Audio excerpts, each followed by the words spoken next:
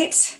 Welcome back, Pod Squad. Today we have a special guest. It's Dr. McDannald, and we actually first found out about him because he had posted on a podiatry group by the MCAT Bros, and it was very, very fascinating because he basically shared that he's been in a lot of I don't want to give it away, everything, but he worked on the Olympic team. So that's the big highlight. But there's a lot that you can do as a podiatrist. And so we wanted to make sure we could hear it from him and see how we also could possibly get to that point as well. So Dr. McDannald, tell us, I guess, first of all, how did you find out about, not how did you find out about podiatry, but what made you want to choose podiatry? Yeah, so thanks for having me on to start off with. It was a pleasure to talk to you and to your audience. I think it's great that you guys are creating content for people in podiatry and interested in podiatry. So I just want to give you guys a quick shout out before I jump into making it all about me. My background is I grew up in Central Illinois.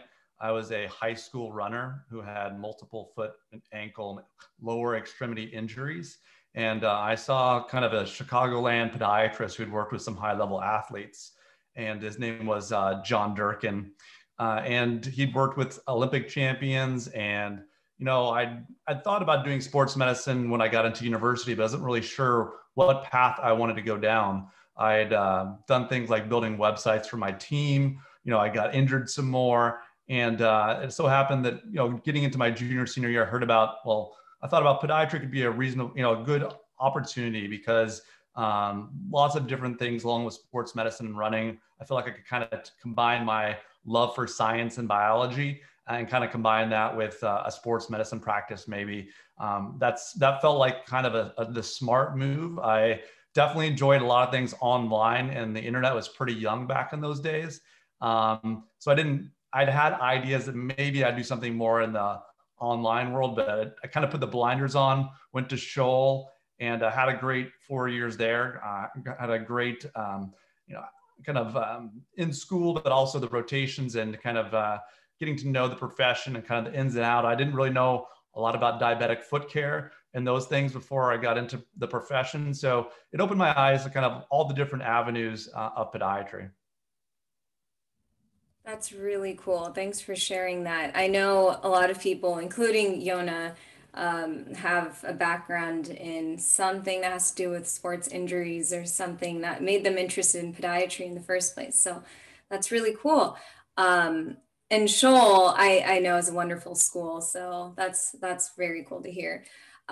Okay, so now that you told us how you found podiatry, so then how did you discover that you could do even more than just, like I had said earlier, private practice? So how did you get to do all those other activities? Yeah, sure. So obviously, no two stories are the same, but I matched with a residency out in Portland, Oregon. I went to 𝙭𝙎𝙬. So I did it had just switched. It's like a PMS 36. So 3 years there, which was a great training environment. The hospitals, you're just part of the staff there as far as the different rotations you're on. You learn so much from the different rotations. And again, you're kind of put the blinders on, right? You're working 80 hours a week. You kind of have a focus where you're with other hospital type residents. And my program, at least, we didn't spend a ton of time out in private practice. It was really hospital based. So there was this kind of feeling within our program that you're going to go get a job at a big multi-specialty clinic, a big orthopedic clinic, or maybe a hospital. And that's kind of what I thought what success would be. And I was lucky enough when I was done with residency to basically join a large orthopedic surgical clinic. I was in Oregon, which is, big for runners and Nike. And one of the guys in the group that I joined actually did one of the first arthroscopic knee surgeries, close to a competition. The woman who ended up winning the 1984 marathon, the Olympic gold, had kind of arthroscopic knee surgery 5 or 6 weeks before the Olympic trials. And so I was in this group with sports medicine and it was going pretty well. But honestly, I started kind of getting back into the online related things. I kind of started enjoying using some of my doctor money now to fund iPhone apps. You have to find ways to market those things. People just don't show up. This is right when the iPhone came out.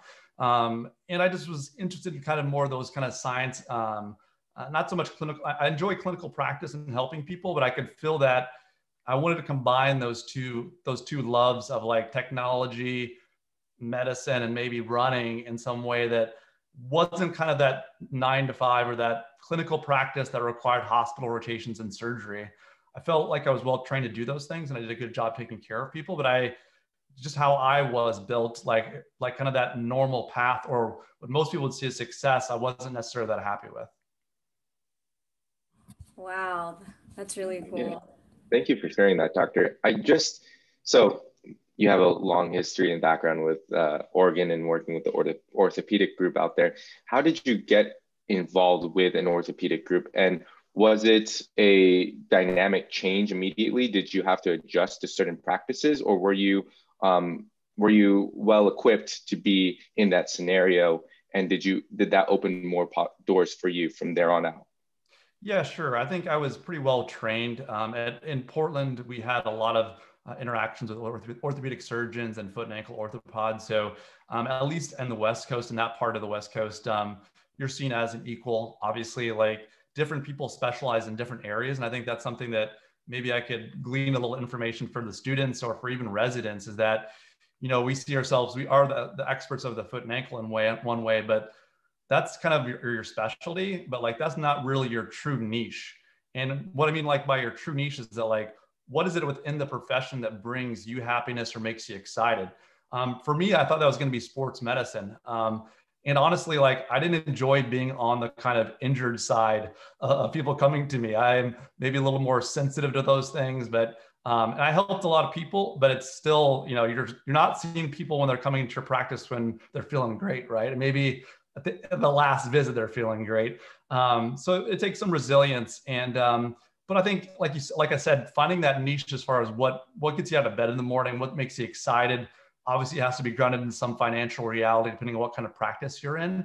But I found my position basically, you know, I went through school, went through residency. I gained about 25 pounds. I've always been kind of a skinny runner guy. And I decided at that point in time, I was looking to not just have a great job, but live somewhere where I could be active. And so I picked out all these kind of different running meccas throughout the US: Eugene, Boulder, Flagstaff, Arizona, places in California. And just so happened there was an opportunity. I basically found those places where I wanted to work, and then reached out to all of the different podiatrists and orthopedic groups in those locations. And so it just so happened, I was in the process of potentially signing with a podiatry group in Grand Junction, Colorado, which is on the western part of the state, which is an interesting area. But right before I was going to sign for them, an orthopedic group contacted me that I emailed 2 or 3 months earlier and said, we now have an opening, you know, are you interested to interview? And that's ended up where I ended up landing, was that group in Eugene, Oregon. So then when you decided to do all of that, when did I believe you had said you worked for New York Times or something? When did that come up? Sure. In that process? So I'd say that this, you know, going into practice, I started kind of having what I call a very gradual career transition. Like I mentioned to you, like I found out that clinical practice wasn't really kind of what brought me a lot of joy. So I had to kind of test things out and see actually what was I going to do, right? I'm not just going to, you know, 6 figures of debt with time and training and people that have helped you from the time you're in undergrad until you're through residency and even in practice. There's some stress, and guilt might be a little bit too strong of a word, but you feel like you've spent a long time going down this path, and diverting away from that kind of like one path that feels the most natural thing can bring on stress. And so like I said, I started dabbling in these side projects where I was doing, building iPhone apps, kind of marketing them, which required me to kind of learn about social media, learn about marketing skills, learn how to write again. I'd been a writer for my university newspaper, but it'd been a long time since I've written anything. So that kind of started that transition. And honestly, I met my wife, who is from Montreal, Canada, of all places. And she was doing a postdoctoral research fellowship at the University of Oregon. And I'd been in practice about 4 or 5 years. I'd done some of these side projects. I developed some skills. and she got an offer to be a professor in Montreal. And to be honest, as much as I enjoyed my practice, I enjoyed treating patients, that a move to Montreal kind of made it seem like an easier way to kind of break free, or to kind of test out these skills that I had built up over 2 or 3 years of developing these side projects. So I came, to Montreal. It wasn't like a super smooth thing. I found actually the kind of job listing for the Wirecutter, which became part of the New York Times, on Twitter of all places. They were looking for someone with a medical background to write for them about shoe inserts and arch supports and GPS watches. And so I did that and combined it with a little bit of some cross-country and track coaching here in Canada with that, as well as I was still practicing a bit. So trying to mix all of these things. And then so that's kind of where, I started writing more, getting that experience doing that. And then that kind of gradually led to kind of a relationship with the Canadian Track and Field Federation here in Canada, called Athletics Canada. Wow. You just blew our mind. I just can't believe you went through all of that and somehow made it to that sort of just level as a podiatrist, because, we sort of feel like there's only like a few routes that we can go through out of residency. And it sounds like you were very proactive with what you do. You use social media as a platform for you to actually engage what is out there in the market and actually put yourself out there with some of your skills, skill set that you had previously in high school, college, and just bring it forth. And it sounds like you obviously had all the medical background you needed, but you also had a nice skill set to go along with it. So you applied for all these things, and it just honestly catapulted you to a lot of these different opportunities, which sounds like an incredible thing that I think as students, we should hopefully start doing soon, or start looking at. And hopefully as residents, we can start doing that. Do you think that social media is definitely the way that we should be moving towards as residents, looking for better opportunities in the future for ourselves? What would you say for that? Yeah, I mean, it really depends on the individual, right? Like, I think what I'm excited to talk to you guys tonight, because I see two people that are kind of like doing something that isn't kind of in that traditional kind of like put your head down, study, just kind of like, and that's, I'm sure you guys do a lot of that. I'm not saying it's not something you guys do. But honestly, I had the blinders on for a very long time. And like I had these inklings that like, I kind of wanted to do something else, or I wanted to kind of like expand. But really, you only do that by kind of like doing real world things. I mean, you can read all about it, but until you have kind of like a set project or something you kind of want to build, maybe you're people that can learn from, you can learn from other people's mistakes. But, I guess the nice thing about being a podiatrist, when I kind of had this epiphany, is that I had some money to make those mistakes, to do those learnings, right? Even though I had debt, I had some income coming in where I could try some different things to level up these skills and then make that transition over a long period of time. This is not something where I woke up the next day and I felt like I snapped my fingers and then all of a sudden, life was great and I was doing exactly what I wanted to do in life.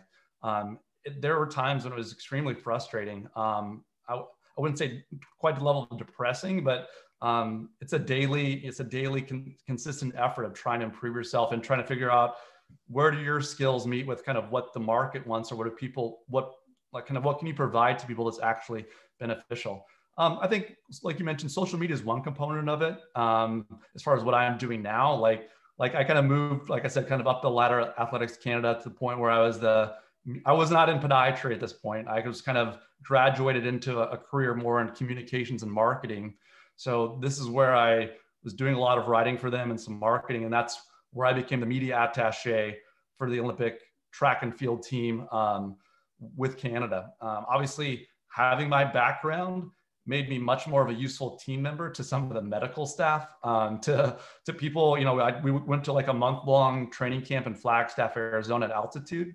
And people would ask me questions about foot and ankle related stuff, and I could give advice, not medical advice. But it gives you a more well-rounded skill set as far as about the human body and performance and those things. And it kind of gives you a little different scope of what's possible. So that was that step. And then, from there, it kind of went to a marketing role at Polar, the heart rate and GPS monitor company. And now where I kind of have my own podiatry centric kind of practice marketing company called Podiatry Growth. And, I had friends from podiatry school and residency that, they heard about social media or they heard about digital marketing, but they have no idea what it is. They're trying to manage their own practice. They're trying to, do their surgeries. They're trying to keep their board certification, do their CMEs, have a life outside of practice. And now you have to have an online presence. Now you have to have online appointments. So that's where I'm at now, is combining those digital skills with my network of podiatrists to try to give back to the people that I went to school with and I went to residency with, because there's a lot of agencies out there that are, they want to have podiatrists spend $7,000 or $8,000 a month on marketing, which maybe you have a huge practice, that's a reasonable budget. But if you're a solo practitioner or a group of 2 or 3 people, you really want that return on investment of those dollars. And, things like social media or paid search ads, email marketing, having a website that basically shows why you're the go-to expert kind of in your niche of podiatry. These things are hugely important. And, obviously the schools are trying to teach you so many different things. They don't necessarily have time to teach you all these different digital skills to kind of put yourself out there in a way that positions yourself as the expert in whatever niche you want to go into. Yeah, thanks for also, I mean, you said a lot that we should address, but first of all, thank you for being honest with us and saying it's not like a linear track at all to where you want to get to or where you end up. And that's really refreshing to hear, because sometimes we think we should know exactly every step we have to take to get to the destination. And we think we should even know the destination itself. So it's really helpful to know that, you worked your hardest wherever you were at the time and you did the best with what you had. That's helpful. And I want to hear a little more about Podiatry Growth. It's also really cool. So if you could tell us a little more about that, that'd be neat. Sure. Yeah. So when I was when I transitioned from kind of Athletics Canada to the marketing role at Polar, you put that update on LinkedIn, and some of your friends or your colleagues that maybe you hadn't talked to in a little while, because, I'd been kind of I hadn't gone to conferences for maybe 5 to 7 years. And, I still keep in contact with some of my classmates and residency mates, but, it's one of those things where they see that update and Podiatry Growth, you're not in clinical practice anymore. What are you doing? And I kind of explained to people that, as much as I enjoy helping people, I'm kind of more comfortable in front of a computer now than I am in front of a patient. So, but a lot of, like I mentioned to you, a lot of podiatrists, they're so busy doing other things that, marketing kind of what they want to do, what they want to show the world that they do. I mean, having a website is kind of the foundation, right? But the website really has to talk and show people kind of what the type of patients or the type of procedures that you want to do. If you just have a cookie cutter website that has every diagnosis and every kind of procedure on there and a quick explanation on each page, that's probably better than nothing. But if you want to be the running podiatrist, I think there's a guy in Chicago named 𝙂𝙗𝙗 that has a clinic called the Running Institute, right? And when you market yourself or you position yourself as that person, if you're in a big enough area, you look totally different than someone that's the Chicago Foot and Ankle Clinic, for example. So part of what I do now is I work with podiatrists and kind of small podiatry groups and kind of develop that website, the Google My Business profile, working on kind of forms of advertising that return kind of the money that they give, whether that's the high intent kind of search advertising on Google, which usually does pretty well. Like I mentioned, trying to get reviews. Patient reviews are really important. It sounds kind of silly, and maybe it's our consumer culture in North America, but when people look at, a clinic that has a 4.8 and 150 reviews versus a clinic that has 6 reviews and maybe it's even 5.0 on Google, there's a instinctual reaction people have to those. And whether that's fair or not, or, whether that means you provide great care in the eyes of the people. Like, some people they look at your website and if it reads like a resume, they don't care. It's not about them. They want someone that's going to address their problems. So these are the kind of things that I do for the clients I work with, is just really reflect back to the public kind of what they want for their clinic and what kind of they want to be the go-to experts in. That's great. I hopefully one day I probably will hit you up with 𝙤𝙤 if we ever get to that point, because we definitely want to get to that point where we have our own business. And and I think maybe we can do another video where we do talk about digital marketing, because that in itself is a whole subject that people, I think, really need to learn. And I know as students, what we do all day is just sit in front of our desk, study for new material in order to impress the attendings, impress the residents, and do our very best for the patients. And that's great. But like, we do these types of social media things with doctors like yourself, just to understand that there's a whole new world out there. And I love how you are just branching out. You've done something significantly different from what from a traditional podiatrist would have done. I just have a quick question. So with the Podiatry Growth, are you seeing patients through telehealth? Or do you go to clinic for it? Do you have your own place now, or how does that work right now? How's your schedule like? I want to know your work-life balance now. Sure. Yeah. So right now I don't do any clinical practice whatsoever. I've 100% transitioned into basically my business, and my livelihood is now helping other clinics and building those bonds, those relationships with those providers, and then building them out that online presence through all those kind of different channels I mentioned. And kind of on a monthly retainer, people pay me per month to kind of like be that webmaster marketer, the kind of like their kind of outsourced marketing department in a way.